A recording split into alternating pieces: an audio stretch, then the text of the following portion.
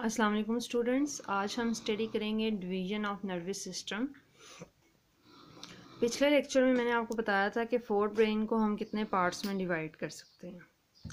तो आज हम डिटेल में स्टडी करेंगे कि ब्रेन की कितनी टोटल डिवीजन्स हैं और आगे उनके कौन कौन से पार्ट्स हैं।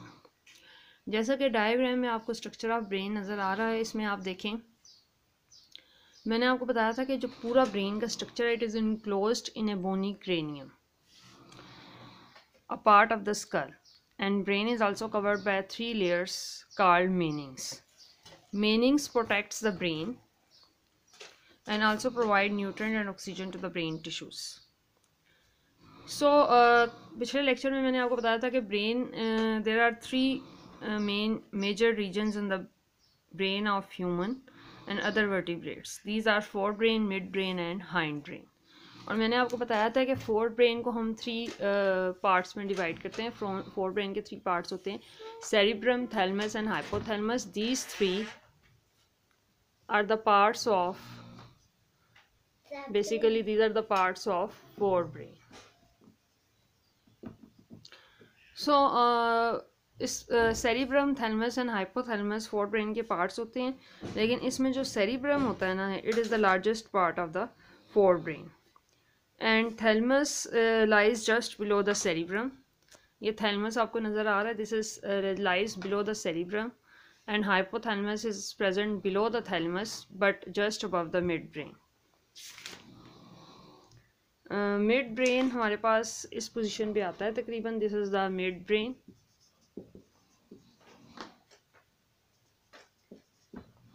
So there are three parts of the forebrain: cerebrum, thalamus and hypothalamus. Now cerebrum में मैंने आपको बताया था कि cerebrum controls skeletal muscles, thinking, intelligence and emotion। और cerebrum को हम it is divided into two cerebral hemispheres। cerebrum को हम two cerebral hemispheres में divide करते हैं। इसका जो interior part होता है, it is also called as olfactory bulbs and it creates the sensation of smell। The upper layer of cerebral hemisphere, cerebral hemisphere का जो अपर पार्ट होता है, इसको हम सेरिब्रल कॉर्टेक्स भी कहते हैं। इसके अंदर ग्रे मैटर और वाइट मैटर प्रेजेंट होता है। अब सेरिब्रल कॉर्टेक्स जो होता है, इसको हम फोर लोब्स में बेसिकली डिवाइड करते हैं। ये देखें, आपको यहाँ पे फोर लोब्स भी नज़र आ रही होंगी। एक फ्रंटल लोब होती है, टेम्पोरल लोब, ये ऊपर आपको प्राइटल लोब नज़र आ रही होगी and this is the occipital lobe. तो ये फोर लोब्स होती हैं सेरिब्रम की, सेरिब्रल कॉर्टेक्स की। These are very very important because they perform specific function.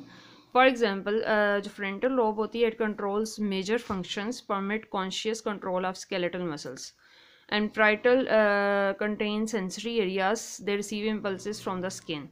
Occipital lobe जो होती है वो विजुअल इंफॉर्मेशन के लिए इंपॉर्टेंट होती है और टेम्पोरल हेयरिंग और स्मेल से कंसर्न होती है।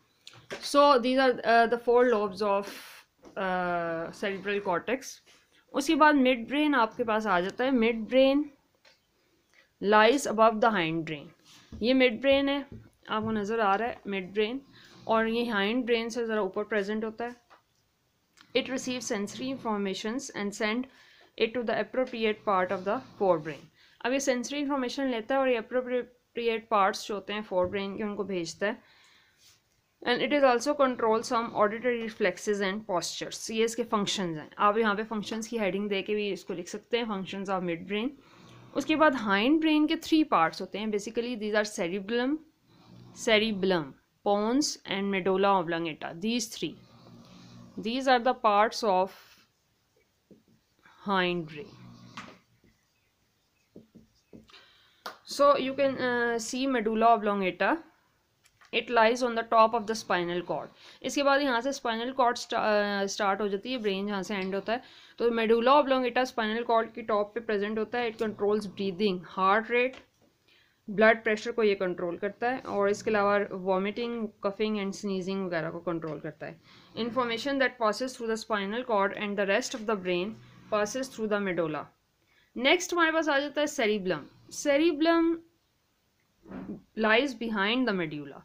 ये मेडुला ऑब्लांगेटा के थोड़ा सा पीछे प्रेजेंट होता है and it coordinates muscles movement. और जो इसका लास्ट पार्ट होता है उसको पोन्स कहते हैं। ये टॉप ऑफ मेडुला प्रेजेंट होता है, पोन्स। and it assists medulla in controlling breathing. It also serves as a connection between the cerebellum and the spinal cord.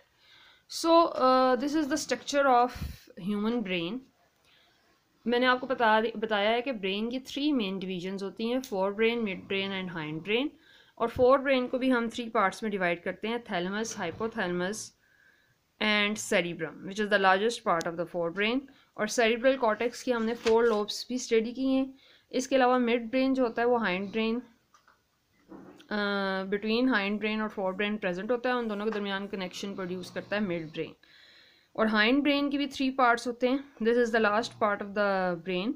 और 3 मेन पार्ट्स में इसके मेडुला ऑब्लोंगेटा होता है, पोन्स and cerebellum. So the medulla oblongata, pons and midbrain connect the rest of the brain to the spinal cord. अब ये जो medulla oblongata होता है और pons इस और मिड ब्रेन, ये तीनों ब्रेन को कनेक्ट करते हैं स्पाइनल कॉर्ड से. इस वजह से इन तीनों को हम ब्रेन स्टेम भी कहते हैं. यानी पोन्स, medulla oblongata and mid brain, these are also called as brain stem. And इधर आपको एक ग्लैंड भी नज़र आ रहा होगा, ब्रेन के अंदर प्रेजेंट होता है. ये इसके बहुत सारे फंक्शंस होते हैं. पिट्यूटरी ग्लैंड है. So it has lot of functions. ये हम आगे जाके भी स्टडी करेंगे. सो आप अपनी नोटबुक्स में write down the main divisions of nervous system, इसका एक स्केच बना लें. और साथ जो आपकी बुक में different lobes of cerebral cortex के फंक्शन दिए हुए हैं, write down these functions in your notebooks.